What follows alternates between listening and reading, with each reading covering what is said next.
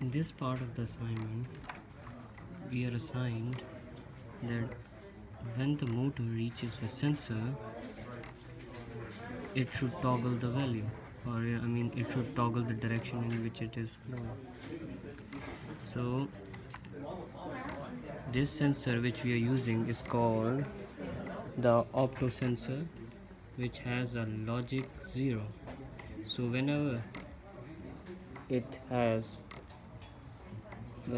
reaches the sensor, it will have a logic 1, which will make it to move to the other direction. As you can see, I will show my code as well, which shows that when the sensor reaches the value, it compares when the sensor has a value 1, it should toggle the value. And that should be it for this sensor. Thank you.